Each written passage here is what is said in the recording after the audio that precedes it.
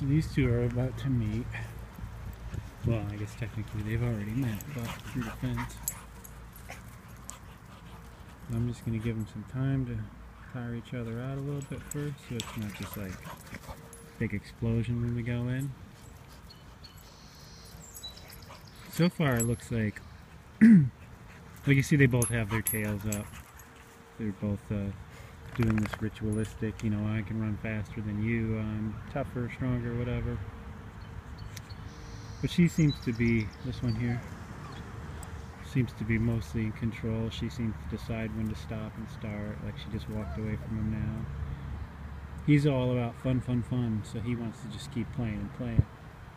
So if she wants a little moment, you know, to go sniff stuff or whatever, or not be bothered, he seems like the type of dog that would just keep wanting to play and keep wanting to play. So in case she gets annoyed by that, I have the e-collar on him, so that, you know, when he comes out or whatever and takes off across the yard, I can control him from the other side of the yard.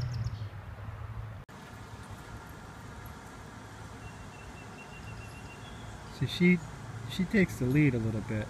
She's the one that decides to start running. She'll change the direction, and he pretty much, you know, follows wherever she's going. So he's going to be more of the follower type, and she's going to take more of the lead, it seems.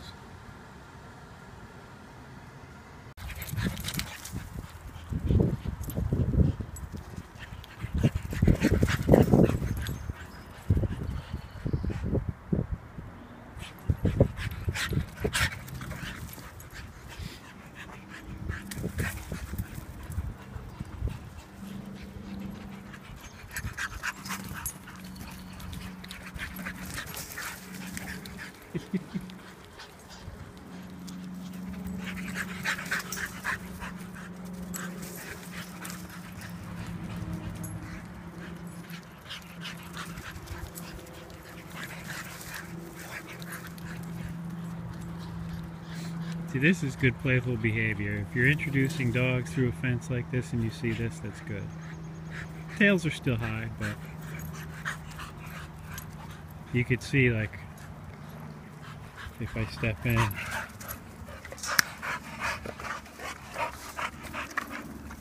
see how the tail goes down, the ears go back.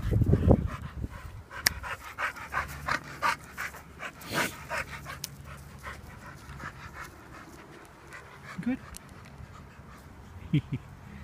She is a little unsure. I don't think she's used to being disciplined.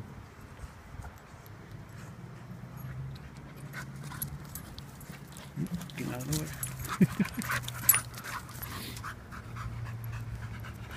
See how when she looks at me, her demeanor changes, her tail goes down, her ears go back?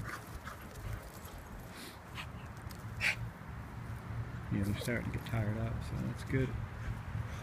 Get all that like super immediate excitement burst out of them, and then it won't be so intense, you know, if I was to just like boom, let them out.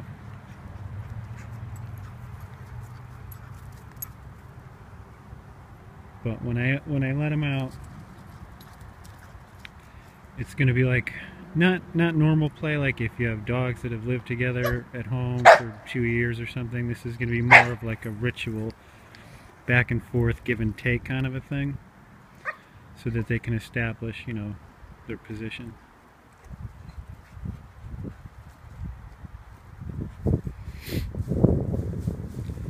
So if you don't, you know, I'm using e-collars on both of them because the cats were out and she's a little bit reactive towards the cats, but you know, and I'm also alone, so but if you have a friend, you know, you might want to do this on leash, where, you know, one person walks the other dog out on leash and the other person has the other dog, and you introduce them, like, you know, let them sniff each other and all that stuff first, and leave the leashes on them, you know, in case you have to pull them apart or something. But I don't have anyone here, so I'm just going to have to rely on the e-collars. Back.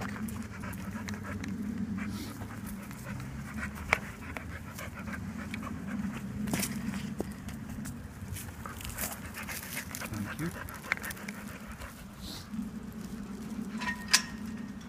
Actually, he's probably going to be the first to go, yeah.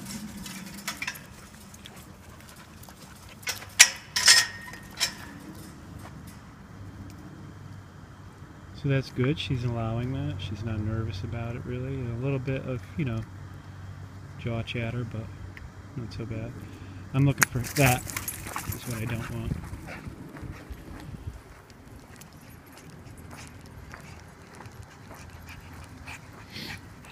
Basically with these kind of energies, what I'm looking for is like overexcitement, dominant gestures, and mounting.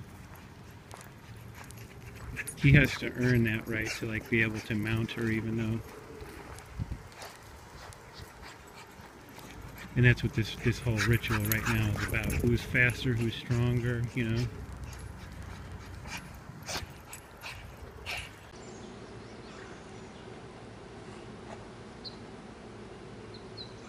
I think this thing's working. It's been acting really messed up lately. Turning itself on and then shutting off like every 10 minutes. So the battery's not going to last. But my other one died in the middle of filming the other day. And then Roscoe here had to go get neutered. So they haven't been out since. They've just been tiring each other out here. Back up.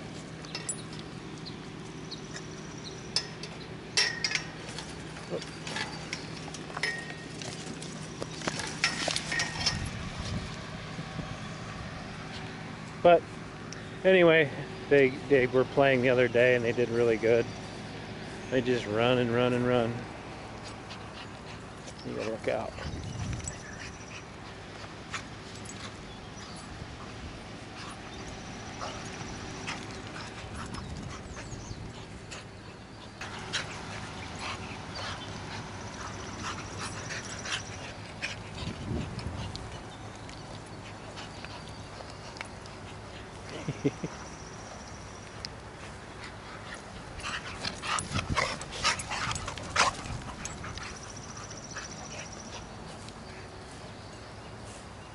They're both really good together. Get a lot of give and take from each of them.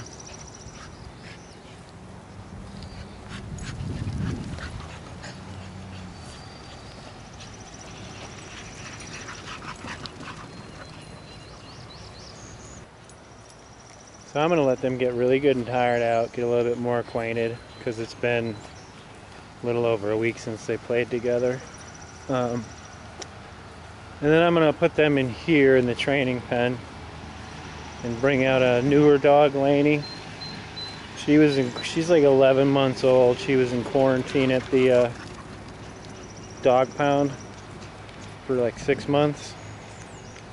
Her owner got arrested, refused to give up custody, and I don't really know the whole story about that, but she got stuck there, and man, when she came out and she saw the grass, she went nuts.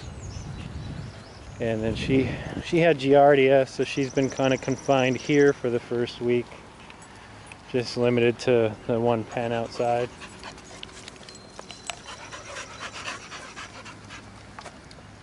But she's young. She's about their age.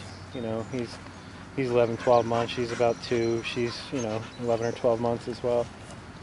And she seems pretty happy-go-lucky and friendly and playful. So we'll see how they all do together. Okay, so these guys are funny. What we got going on here?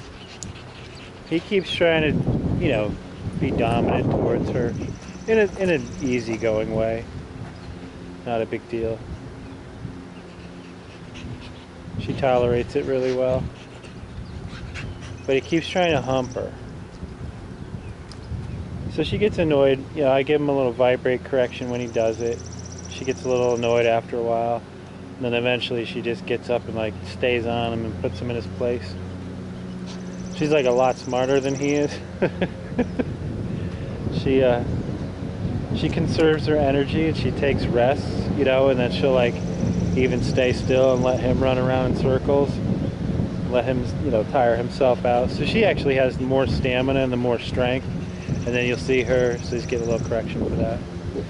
You'll see her take the roll over and start being dominant towards him, because she really doesn't take him very seriously. He starts, you know, oh, let me chew on your head, I want to lick your ear, and then boom, straight for the vagina, and then she gets a little annoyed. Yeah. But she will, like, she'll present herself to him. She really does like him. That's just how it is, right? And then he'll just follow her. That's how it is. It's the way the game's played.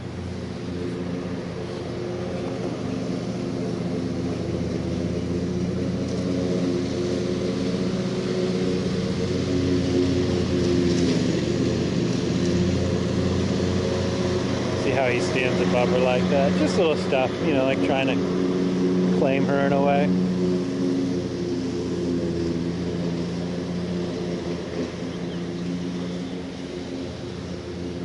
Probably really far away now.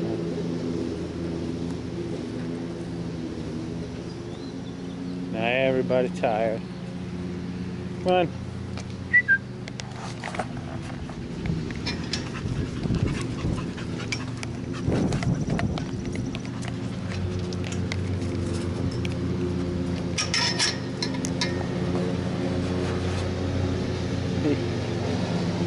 He got a one-track mind.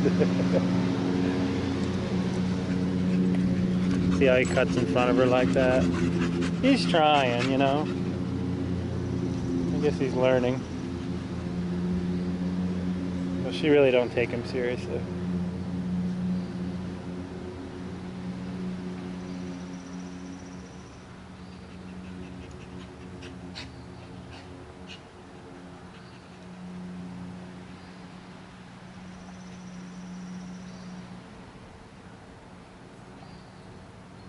I'll just let it happen.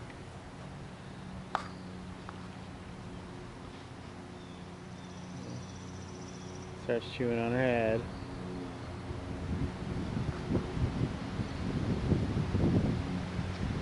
And then straight for the vagina.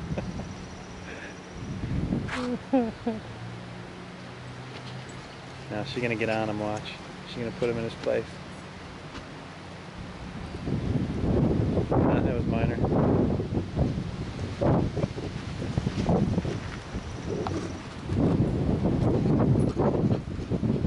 Now you see how she takes the proud posture. I mean, he's still doing it too, but